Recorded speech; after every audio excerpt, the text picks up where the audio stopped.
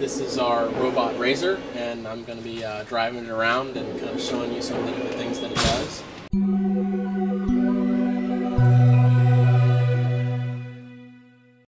We're in the Kennedy Space Center Swamp Works. This is the GMRO lab, part of the Swamp Works that you're looking at downstairs.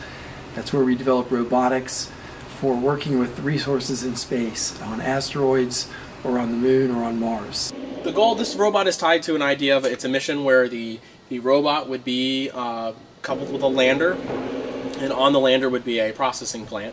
That plant would be processing dirt. The rover would deploy itself off the lander and go out to a dig site, and it would use its bucket drums and dig and collect the dirt and then deliver the dirt back to the lander, and then the lander would actually do the processing, which would extract the water and other volatiles out so that you could use it for fuel or drinking water and lots of other things that we would need for different missions.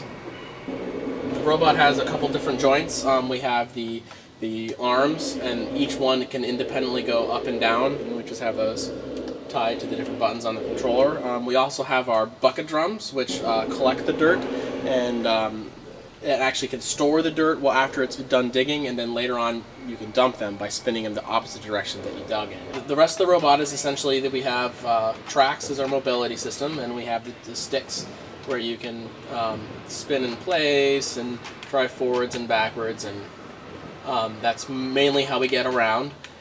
We also have the capabilities of our arms, where we can raise and lower the robot. We can actually raise the robot up off the ground with the arms. And then from here, you can, say you got a rock stuck in your track, or there's something wrong with your mobility system, you could actually run your tracks free in the air and you could clear the dirt out.